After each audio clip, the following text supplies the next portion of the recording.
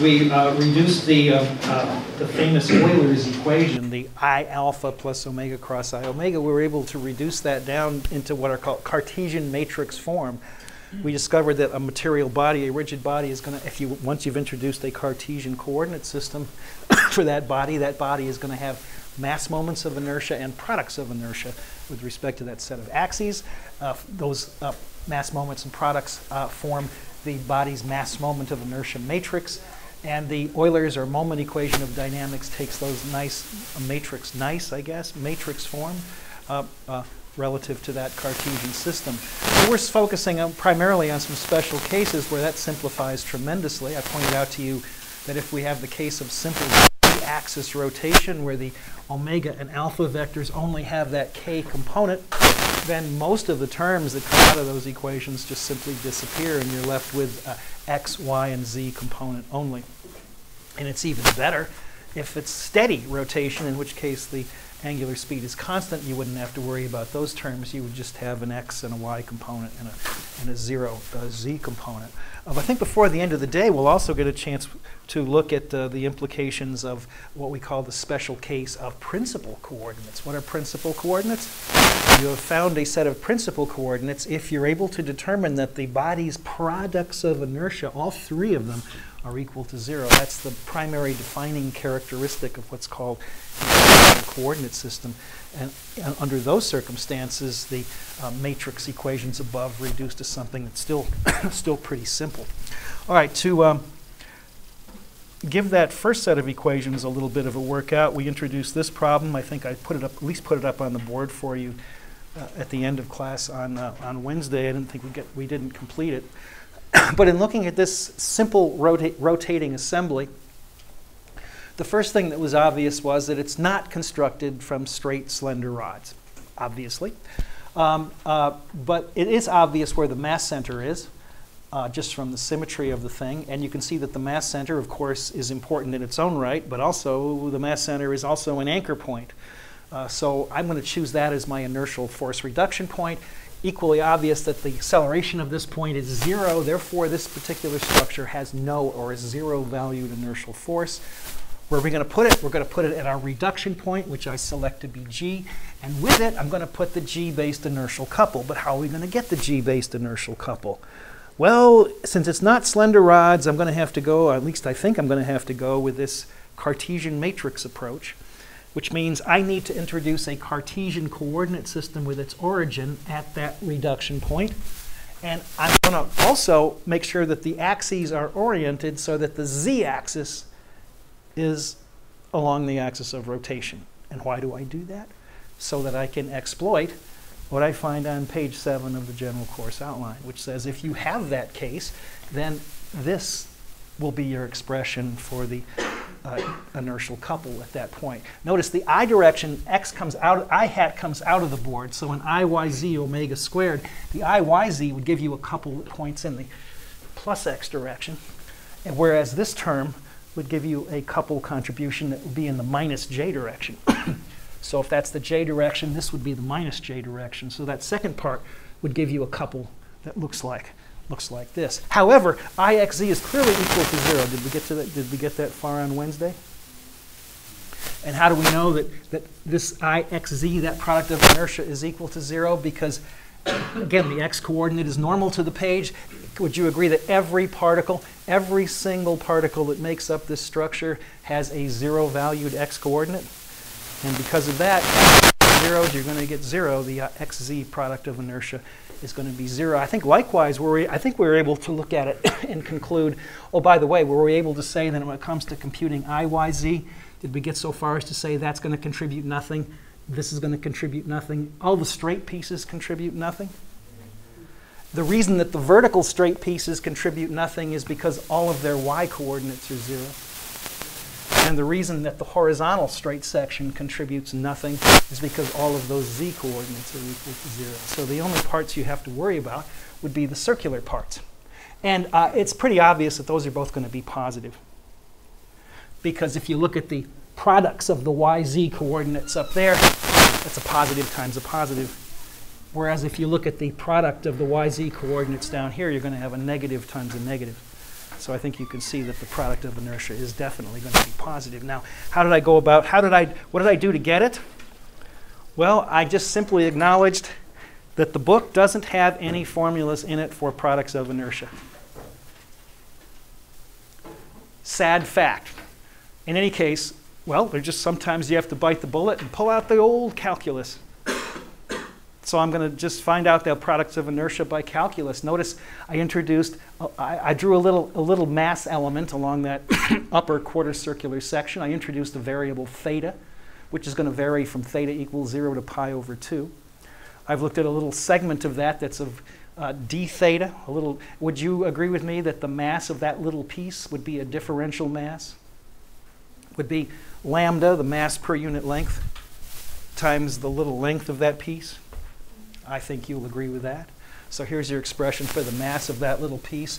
What about the y and z coordinates of this little piece? Well, the y coordinate would be radius times cosine of theta. And the z coordinate would be radius times sine of theta. There they are. So what's the product of the mass of that piece times its y coordinate times its z coordinate? It's this. And you can use the double angle formula to put it in a slightly different form. And then to get the total product of inertia for that section, little piece, you just have to do an integration. Add up the contributions for all the pieces. And I'll let you do the integrals. It's pretty simple integration. I don't think you even need integration tables for that. But in any case, at the end of the day, doing your integral, you can figure out you're going to get 1/2 lambda radius cubed is going to be the product of inertia for that little piece. By the way, the other piece down there in quadrant 3 is going to contribute the exact same amount. Because when you set that up, your mass is going to be the same. But notice your y and z coordinates are going to have the same expression, except both are negative. But in any case, when you take the product of m, y, z, it's exactly the same along the lower piece as the upper piece. So when you put together the total product of inertia for the entire structure, there's your zeros from the straight sections. We've already talked about that. And then these are the two contributions from the quarter circular sections, giving you a total product of inertia of lambda r cubed, and leaving you with an inertial force diagram that is I, y, z, lambda r cubed, omega squared in the I direction. There's your inertial force diagram. Right next to it is your free body diagram. It's pretty trivial to see that force in this direction equals 0, force in this direction equals 0. Oh, this must be the negative of this. Force in this direction equals 0, force in this direction must equal 0. Oh, therefore the bearing reaction in the vertical direction must pick up the weight. And then total moment, obviously 4r times F is going to have to equal the value of your inertial couple, and there's your solution. So there's your rotating bearing reaction in that dynamically unbalanced shaft. Okay? So sometimes you just have to bite the bullet and do integration. However, you'll be happy to know that I'm not going to require you to do any of that. On a quiz or on a test or on a final, there will be no integration unless you decide to do it for some reason of your own manufacture. Okay? I'm sure you're happy to know that.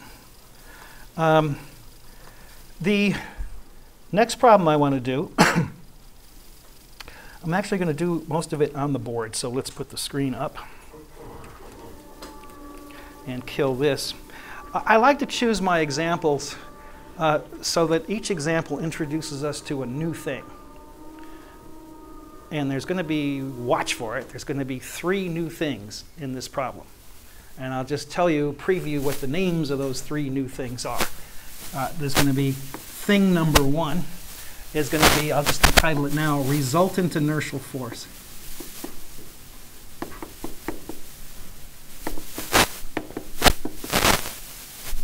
Thing number 2, which may not sound like a new thing, but it kind of is, because we're going to take it further than you're familiar with, is we'll call this parallel axis theorem. Parallel axis theorem.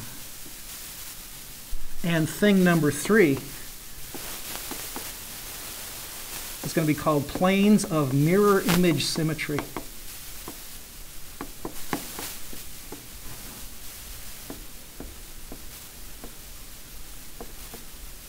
Which I like to just use the abbreviation for. The abbreviation I like to use is just capital MIS for mirror image symmetry. So those are the 3 new things to watch for in this particular problem. Now, what does this problem look like? Well, it's a simple rotation. It's a simple, steady rotation of a shaft, which is made up of slender rod stock, which has a half circular section and a straight section. It's going to be bearing supported from below with a thrust here with a through bearing. We'll call B for bottom and right here like so. With the dimensions here, let's use some color. We're going to have dimensions of, first of all, the radius of this piece is going to be R. We're going to use lambda as we've been using it all along, so it's uniform rod stock. So we'll take lambda to be the known mass per unit of length. The whole assembly is rotating happily with a nice constant angular speed about the fixed vertical axis, okay? And both of these dimensions are going to be R, just to keep things fairly simple. Like so. And of course, you can anticipate what the problem is. The problem is going to be, find the damn bearing reactions. What are the reactions in the bearings? This is considerably more complicated than the last one for a couple of reasons. By the way, would you agree that all the rotating shafts we looked at so far, the mass center was located along the axis of rotation and therefore had no acceleration? So in all the previous shaft examples, there was no inertial force. Now, the different pieces might have had inertial forces, but the entire structure didn't, because the mass. By the way, when a shaft has its mass center along the axis of rotation, as was the case with the previous examples, that shaft is said to be statically balanced. To say that a shaft is statically balanced is only saying that the mass center is along the axis of rotation. This is statically unbalanced, because the mass center for this structure is clearly to the right of the axis of rotation. So that's the first thing that makes it more complicated. By the way, let's number our pieces. I like to do that. So piece number 1 and piece number 2. I think you can quickly write down what the masses of these pieces are, capital M1 and capital M2. Half circle. An entire circle has a circumference of 2 pi r. So half a circle would be pi times r. So we're going to have pi r total length times the mass per unit length would be the mass of piece number 1. And obviously, that's the length of piece number 2, so there's the mass of piece number 2. So that's pretty straightforward. Now, we know the technique for trying to solve for these forces. It's my double diagram approach, free body diagram, inertial force diagram. The free body diagram, a kid in the 3rd week of statics could draw that for you, so we're not going to spend much time on it. We have to think about the inertial force diagram. So to get the inertial force diagram, what's my recipe? My recipe is figure out what the inertial force is. And once you figure out what the inertial force is, decide where in the hell you're going to put it. What are our usual options? Put it at the mass center or an anchor point if you got it. Well, we got lots of anchor points. As a matter of fact, any point along the axis of rotation would serve as an anchor point for this. So I've got lots of choices. And by the way, do we know where the overall mass center is yet? No, we don't. And we're never going to need to know. That's one of the tricks in this problem. I'm going to choose an anchor point as my reduction point, and I'm going to choose point A. So I'm going to choose, we're going to choose as our reduction point, we're going to choose point A because I feel like it. And once we've chosen point A as our reduction point, then we need to put the A anchor point based inertial couple. In order to get that inertial couple, I realize that we're not in Kansas anymore. We don't have straight rod sections anymore, so I'm probably going to introduce my Cartesian matrix approach, inertia matrix and so on. So if I want to use some of the stuff that's on page 7 of the general course outline, I had damn well better introduce a Cartesian coordinate system that has origin at the reduction point, done, and I better orient that coordinate system so that the axis of rotation is the z-axis. So I'm going to choose, as we did in the last problem, let's choose the x-axis coming straight out of the board, like so. I want to choose a right-handed system too. Be careful.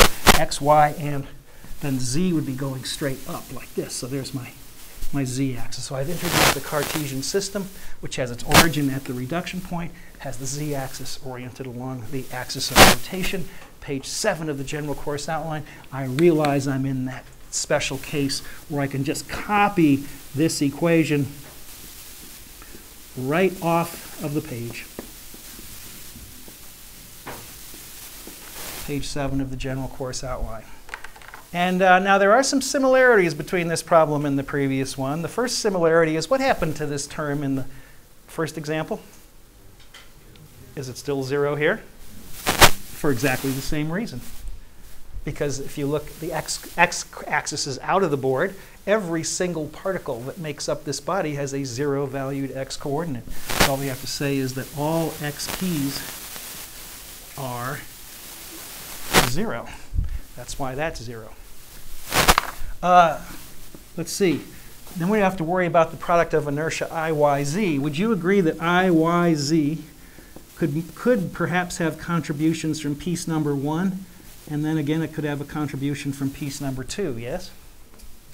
But how much does piece number 2 contribute to the YZ product of inertia?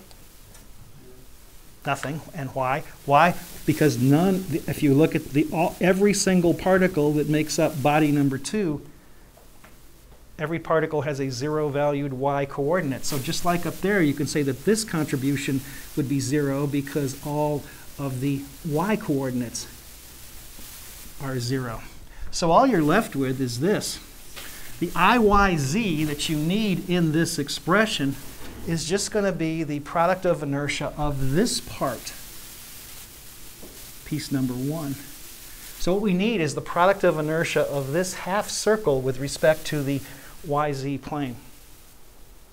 Oh, and by the way, can you tell me something about the sign of this? What do you think about the sign of this? Do you think you can tell whether it's positive or negative? The product of inertia can be negative, can be positive as well. Can you see it's going to be positive? Because if you look at every single particle, all of these particles are in quadrant 1. Well, first of all, these particles down here, we've already noticed they don't contribute anything. But since all of these particles are in quadrant 1, all of these particles have positive y, positive z coordinates. So when you put together the product, that's good. I think you can tell that that's certainly going to be a positive number. Now, what did we do in the last problem to get that positive number? We set up an integration scheme, and I told you I wasn't going to give you any examples where you had to do integration, and I don't want to do any more integration either. I'm tired of it already. So I'm going to get around integration. I'll show you how we're going to do it. But I can tell that IYZ is going to be a positive number. So I'm already starting to get an idea of what this inertial force diagram looks like. There's the point A, there's the point B. I know that before I can actually start drawing this, had we better back up and try to figure out what this looks like? But I've already mentioned to you, do we know where the mass center of this structure is? No, so how am I going to get the inertial force to put on my inertial force diagram if I don't know where the mass center is? If I don't know where the mass center is, I can't figure this out, can I? Well, that's kind of true, except you see, I told you to watch out for some things that are going to happen here. The first extra bit here comes from this. What do I mean by resultant inertial force? I happen to know that the total inertial force for a composite body is equal to the sum of the inertial forces contributed by each of the individual pieces. Which in this case, since we have 2 pieces, I know that the inertial force for the entire structure will be the vector sum of the inertial force for part number 1 plus the inertial force for part number 2. Now you might say, how does he know that? Well, I'll tell you how I know that. And it's something that we've already talked about. I just pulled up page 5 of the general course outline. Page 5. Those are the equations that apply to any system of particles. And I went right to the top of the page where it says mass center relations. Look at this line right here. What does this line say? The total mass of a system, or the total mass of a composite body, times the acceleration of its mass. Oh, what is MAG? Isn't this would be the this is the inertial force for the entire body? For a composite body is equal to the sum of all of the individual MAGs. Another way to write that is this. that the resultant inertial force for a body is always the vector sum of the inertial forces for the individual pieces, the sum of all the MAGs. So we can say that the inertial force for our composite body, the total mass times the acceleration of the mass center, I can get it without ever finding this vector, because I know that it's going to be equal to m1ag1 plus m2ag2 from the mass center relations. And ag2, the acceleration of the mass center of piece number 2, is clearly equal to 0. The mass centers are located here, making this equal to 0. Oh, where's the mass center for this? Anybody remember that? Do you know where your centroid tables are in the back of your book? I looked it up. I just went into my here's the mass center of piece number 1, and I went to the centroid tables, and I was able to determine that. Let's put it like this. I'll draw this little dotted line up here and put these dimension lines like so. The shift distance over, if you look it up in a table, is 2r over pi. It's in the back of your book. Just look at a centroid table. And if you had a problem like this on an exam, I would make sure you had a copy of the centroid table, because I don't want people having to memorize things like that. In any event, let's put this together. Knowing this resultant inertial force fact, I can say that the inertial force for the entire structure is going to be 0 plus m1 pi r lambda times the acceleration of its mass center. What kind of motion does this point have? Simple circular motion, radius of the path. 2r over pi is the radius of the path, moving around with an angular speed of, so radius times omega squared, and the direction will be straight in towards the center of the path. So when you do your arithmetic, you're going to get a cancellation there. You're going to get a 2 lambda r squared omega squared equal to 2 lambda r squared omega squared, and as a vector it points to the left. So I'm able to figure out that the inertial force for my entire structure, 2 lambda r squared omega squared to the left. And where did we choose as our reduction point? I chose the reduction point as point A, so that's where it's going to go on the inertial force diagram. 2 lambda r squared omega squared. Now we have to figure out, the next step is to figure out the inertial couple that goes with it. But we've already boiled that down. We've thought about that a little bit, and we've got that the inertial couple comes all the way down to this, where IYZ only has a contribution from the part that I've highlighted. And we already know that that's positive, but we don't have a value for it yet. I suppose we could set up some kind of integration, but I said I wanted to avoid that, right?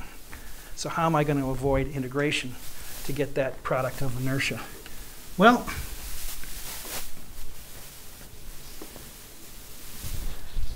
there's something called the parallel axis theorem, which you already know something about. That's a familiar phrase to you. You all know, or you should know, that if you have two parallel axes, one that goes through a body's mass center and one that goes through a point offset from the mass center, you know that if you, well, would it be important to know the distance between those two parallel axes? And if you knew the distance between those parallel axes, would it not be true that the mass moment of inertia of the body with respect to the offset axis would be equal to the mass moment of inertia with respect to the parallel axis through the mass center, plus what? Plus the mass times the distance between those two axes squared. Well, that's the parallel axis theorem. And by the way, you're familiar with that. But you know there's also a parallel axis theorem for products of inertia. Let me show you that.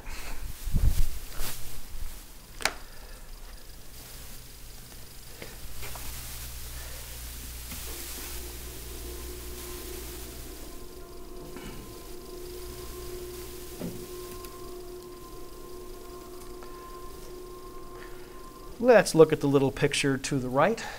I've got some rigid body, and here we have a Cartesian coordinate system, little x, y, z coordinate system with its origin over here at some point O.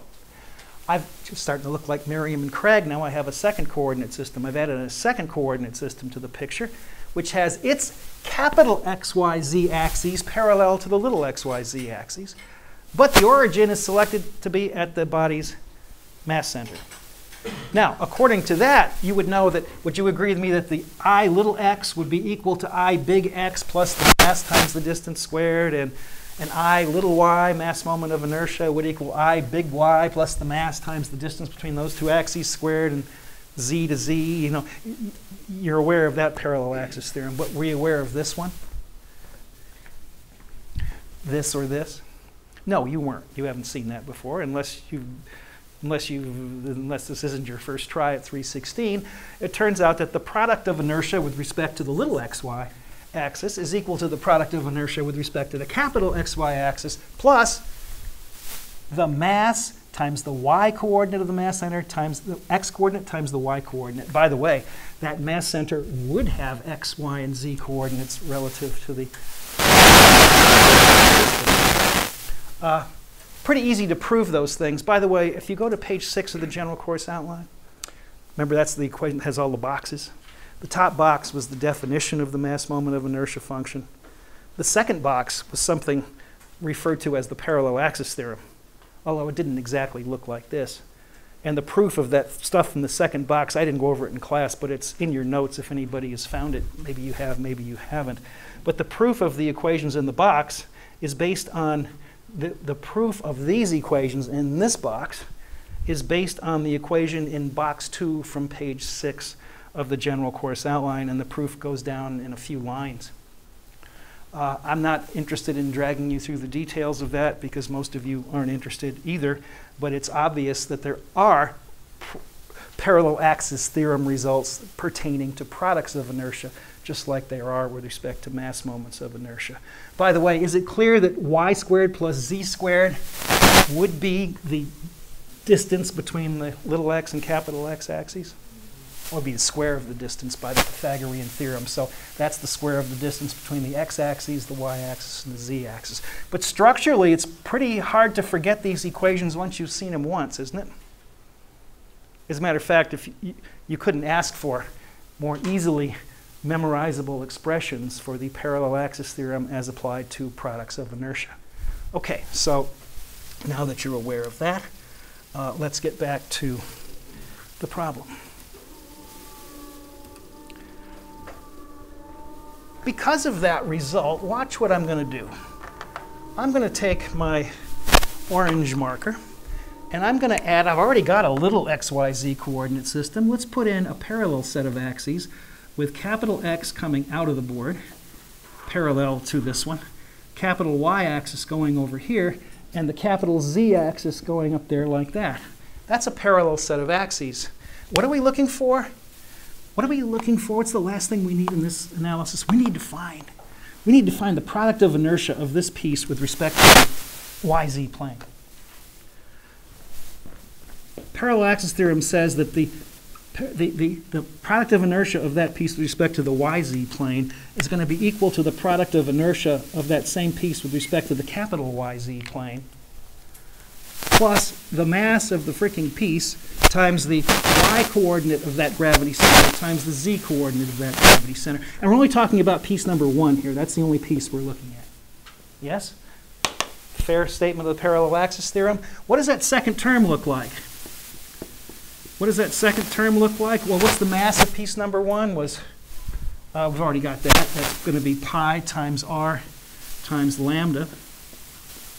What's the little y coordinate of this point? What's the little y coordinate of this point? It's going to be 2r over pi. And what's the z coordinate? The little z coordinate of this point is going to be a radius plus another radius is going to be 2r. So what we come down to is that the product of inertia for our structure, the contribution made only by piece number 1, is going to be equal to the product of inertia with respect to the capital YZ plane plus the shift term, which if you look at that, the pi's cancel. I'm going to count 1, 2, 3 r's. 2 times 2 is 4. I'm getting 4 I think I'm getting 4 lambda r cubed. Am I doing my arithmetic right? I think I'm doing my arithmetic right. Now here's the next thing I know. The next thing I know is that, you say, well, he told us he was trying to avoid integration. But really, haven't I just kicked the can down the road? Am I still facing a problem of integration? How am I going to get this? So I've changed it from trying to find the product of inertia of the half circle with respect to this plane. I've just changed it to now having to find the product of inertia with respect to this plane. Well, see, I know something else that you don't know yet, but you'll know it in a minute. I know something about mirror image symmetry. And mirror image symmetry tells me that that will be 0. And I'll show you how I know that in just a moment. But that being the case, I guarantee it, then we've got the last thing that we need. We have the IYZ. It's 4 lambda r cubed. And therefore, the inertial couple to go with that inertial force is going to be IYZ, 4 lambda r cubed times omega squared in the positive I direction. The inertial force diagram is now complete. Positive I direction, 4 lambda r cubed times omega squared. There's your complete inertial force diagram. Now you might want to say, if you want to go ahead and solve, we'll get back to that question of symmetry in just a moment. What would the free body diagram look like?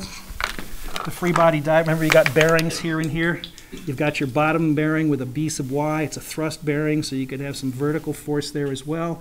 You've got the through bearing with an A sub y. You don't need to find the mass center, because can't we just put the gravitational forces in separately? We don't need to put them in as one force. There's no need for that. So the gravitational force coming from part number 1 would be the mass times g, pi r lambda times g. And the gravitational force for the second piece would be his mass times g. And there's your free body diagram. And we know that those two systems are statically equivalent. And even someone in a statics class could set up equations of balance. Same force, same moments, choose your moment point, and you could solve for all of the bearing reactions. And I'll show you the solution in just a moment. But the big question is, how is I able to just look at the picture and tell that the product of inertia of this piece with respect to the YZ plane is equal to 0. How was I able to do that? Well, it has to do with mirror image symmetry. And I trust that you have a concept of what I mean by mirror image symmetry. And to sort of highlight that, let me try to draw something. I'll attempt to draw something that looks like a heart lying on its side. And then I'm going to imagine a plane, some body. And I'm going to imagine a plane that passes through it. So imagine this body, a plane passing through. It could be a plane. This could be one of the Cartesian coordinate planes, x, y, if I had a Cartesian system. Let's think about, what does it mean to say that a plane divides a body into mirror image symmetric halves? I think we have an idea of that.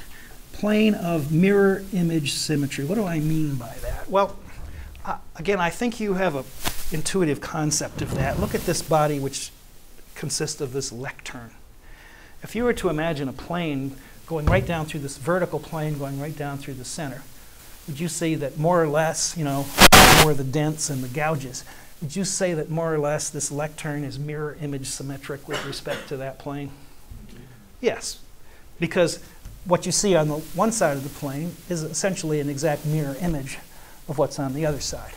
Now, if you were to pass a plane through like this, no, that's not a plane of mirror image symmetry. Or if you were to pass a plane halfway through horizontal plane like this, no, that's not a plane. So you have a sense of that. If a body is mirror, what does it mean to say that that a plane divides a body into mirror image symmetric halves, or that a plane is a plane of mirror image symmetry. Think about what that really means.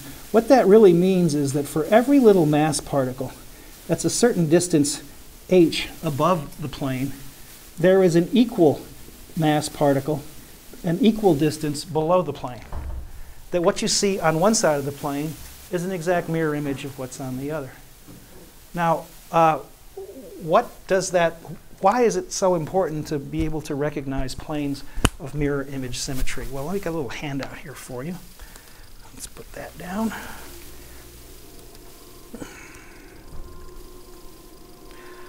There's a handout that actually is quite a few pages, it's 7 or 8 pages. It's called Inertia Facts, Important Inertia Function Facts. We're only going to deal with a few of them because we don't have a lot of time left in this course, but there's at least 2 or 3 of the facts that you find in this handout are important, and the fact number 1 is big. What does it say? All products of inertia involving the normal coordinate to a Cartesian plane of mirror image symmetry are identically 0. So that's what we got. All you see in the picture, by the way, here is a Cartesian system, x, y, z.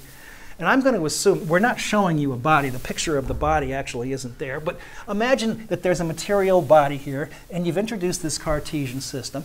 And imagine, just like you did a second ago, when you recognize that this plane going through here was a plane of mirror image symmetry, imagine that you've looked at the picture and you say, hey, the xy plane divides my body into mirror image symmetric halves. So imagine that you look at it, you say, hey, the xy plane divides the body into mirror image symmetric halves. The statement is that if the xy plane is a plane of mirror image symmetry, then any product of inertia involving the other coordinate, involving the z coordinate, the other coordinate, is going to be equal to 0. Now, why is that true? It's trivial. Remember, for a mirror image symmetric body, every mass particle above the plane by a distance c is going to have an evil twin equal mass partner below the plane by a distance c. And because of that, look at what happened. Look at a particle above the plane that has a mass m and xyz coordinates a, b, and c. That particle has an evil twin we'll call p2, which is the same exact mass, the same exact x and y coordinates, but the opposite z coordinate. There's his equal mass evil twin below the plane. Now, what happens when you start to compute, let's say, what happens when you start to compute, say, Ixz, the product of inertia with respect to the xz plane, z being the other coordinate, right? Well, let's see. First put in the contribution from P1, then immediately put in the contribution from his partner below the plane. And how does that go down? They each have the same mass. Each particle has the same x coordinate, but the particles have exactly opposite z coordinates. So if you go through the process, similar terms, other mirror image pairs, you can see that the contribution made by every particle above the plane of mirror image symmetry is exactly canceled out by his partner below the plane. So here's the deal. Here's the deal. It goes down like this. If you identify, let's put it this way. If you can look at a picture and say that xy is a plane of mirror image symmetry, if you can identify that, say, the xy plane is a plane of mirror image symmetry, you can say then that any product of inertia involving the other coordinate must be equal to 0. Because it works the same for Ixz as it does for Iyz. Very important fact. All products of inertia involving the normal coordinate to a plane of mirror image symmetry are identically 0. And again, the proof is, as you've seen it there, it's pretty trivial.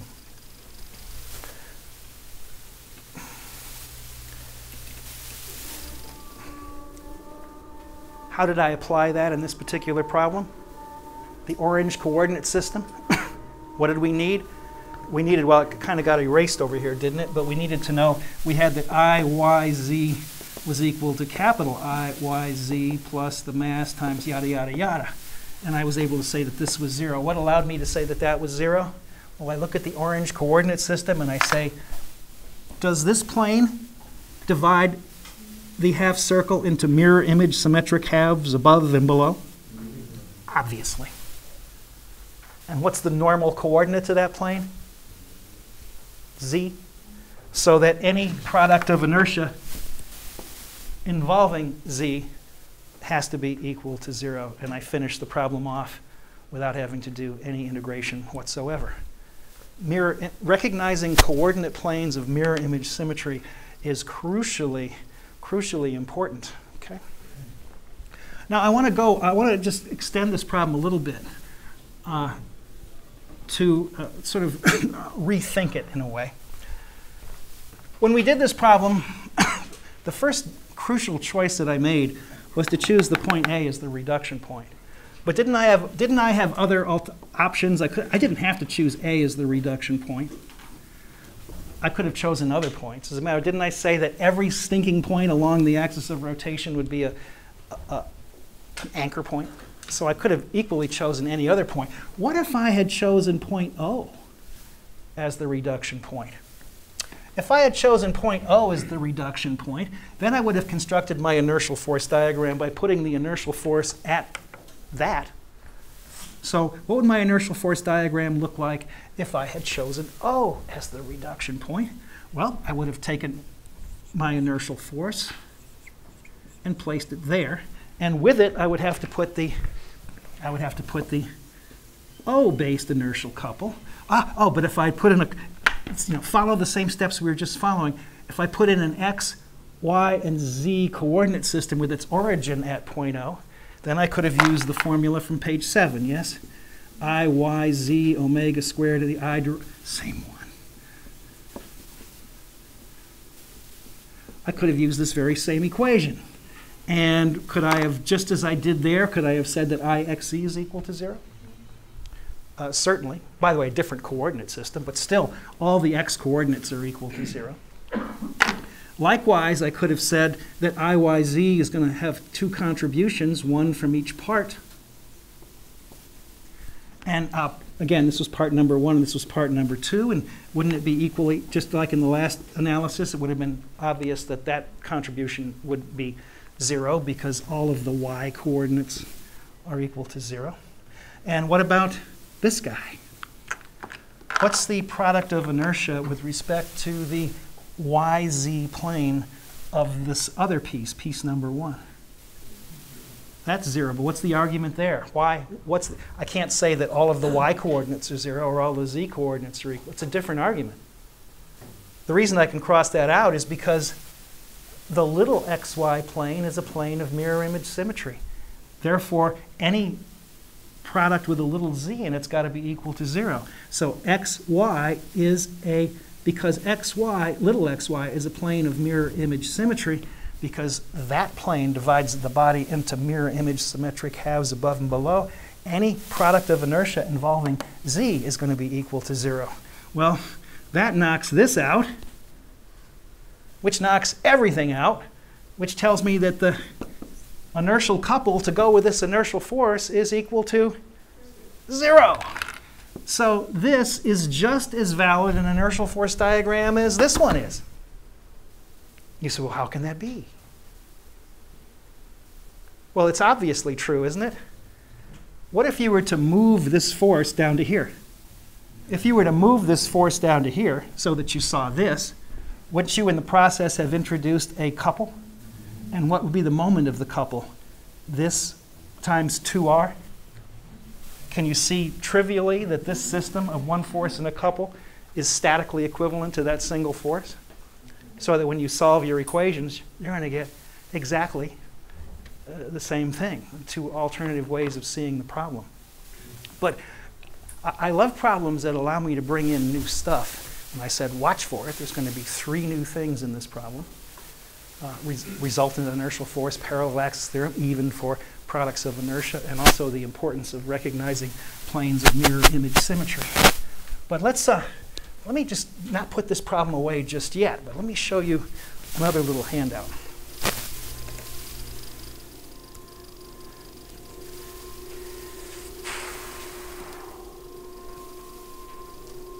Highlighting this business of mirror image symmetry. As I've just showed you, if you can identify the xy plane as a plane of mirror image symmetry, that's going to take down or take out any product of inertia involving the other coordinate, in this case the z coordinate.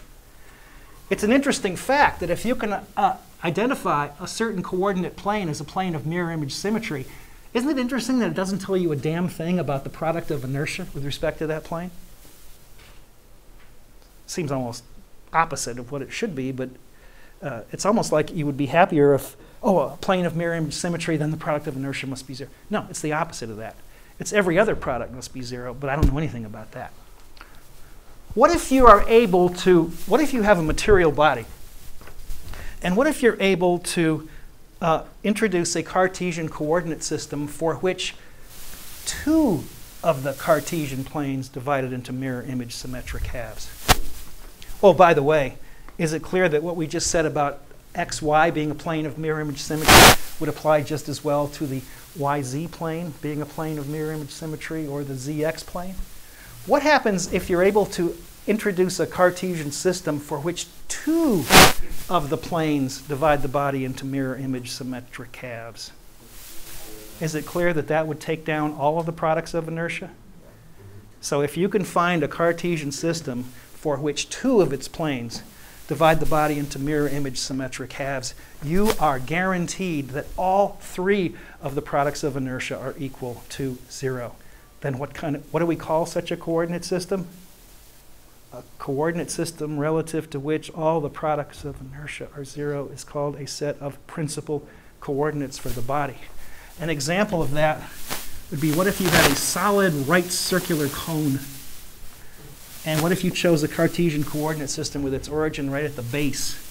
And you had the x-axis coming out like this, and the y-axis here, and the z-axis going right up through the tip of the cone. First of all, is it clear that the xy plane would not be a plane of mirror image symmetry? But is it clear that the xz plane would divide the cone into mirror image symmetric halves? And also that the yz plane would divide it into mirror image symmetric halves? So recognizing that, can't we immediately say that the xyz coordinates are principal coordinates for this body, and therefore the body has no products of inertia relative to that? That's a really cool thing to observe. Now, I said I wasn't yet putting away this problem. Let me get page 7 of the general course outline up again.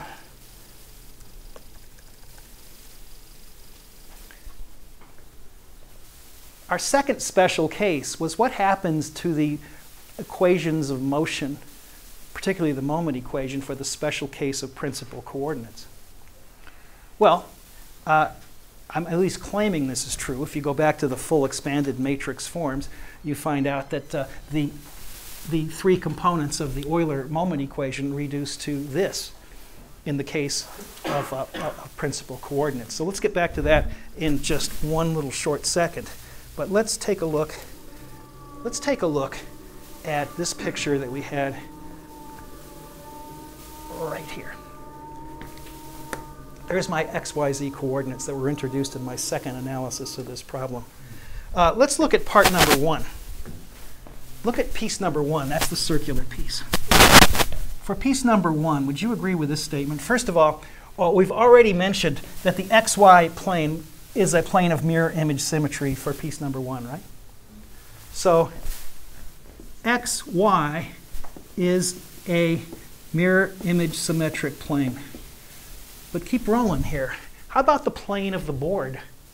What about the yz plane?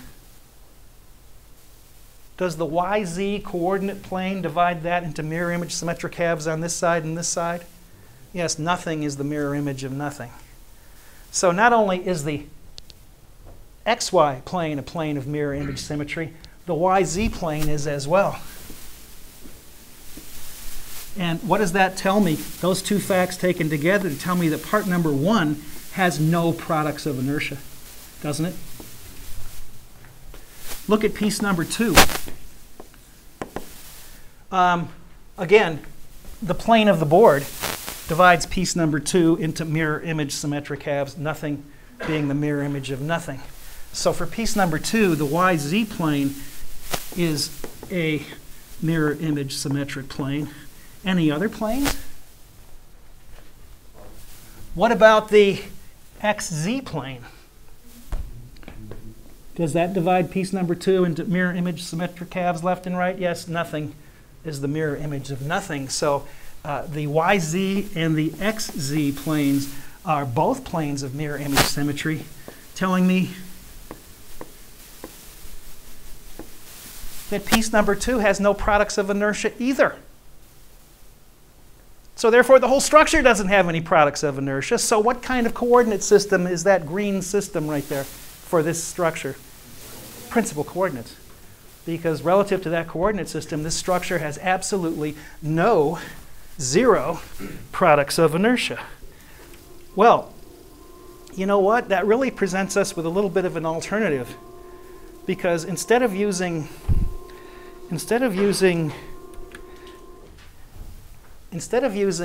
this special case of simple fixed z-axis rotation to do that second analysis, couldn't I, once you recognize that those coordinates are principal coordinates, we could have instead used these equations down here instead, couldn't we?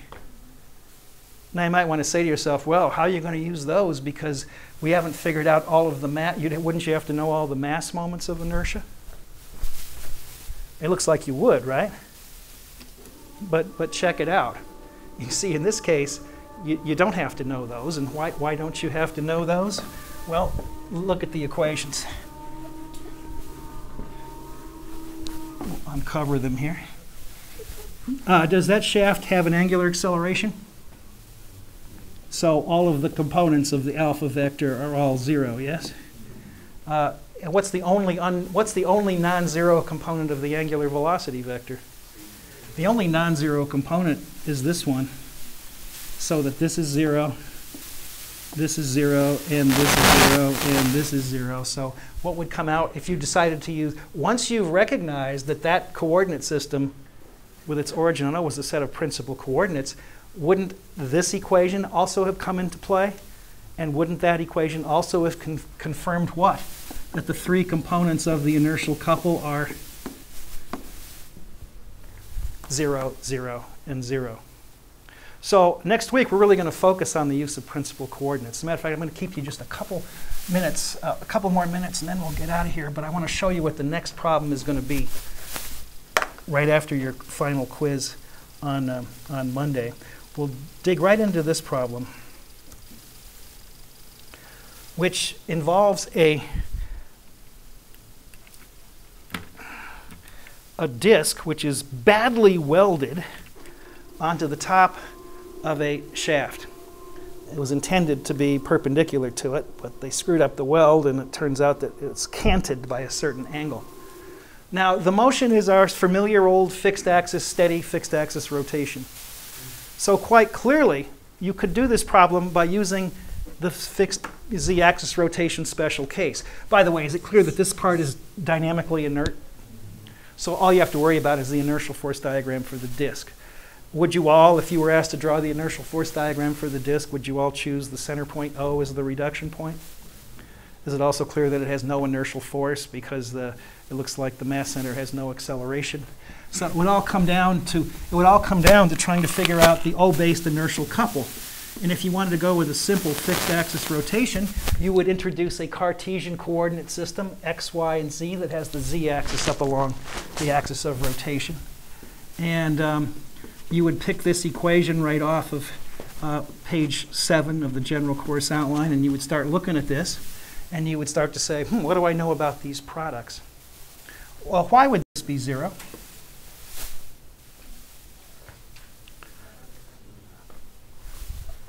Here's your edge view of the disk. There's the edge view of the disk. There's the y-axis. There's the z-axis. Here's the x-axis. Does the yz plane divide the disk into mirror image symmetric halves?